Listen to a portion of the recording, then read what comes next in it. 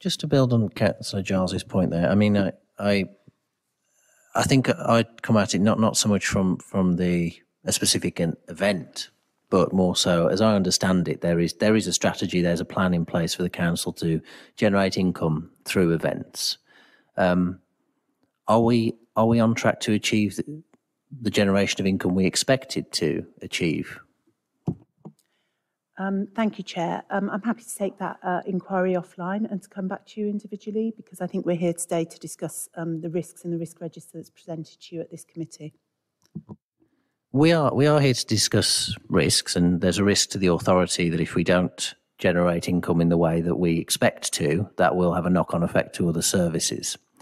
I haven't seen the strategic risk register for some time, but I mean, there's certainly financial risks on there, but I think if we're not achieving income as we've expected in our business cases, that should be a risk at directorate and corporate level. I mean, would you agree with that?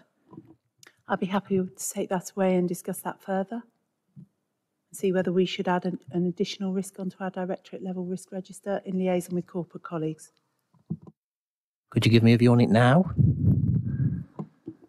No, I'd be happy to take it away and discuss it further in relation to the risk register as it stands. And I'll discuss that with our risk manager for the directorate.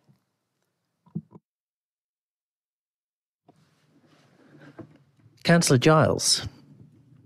Just to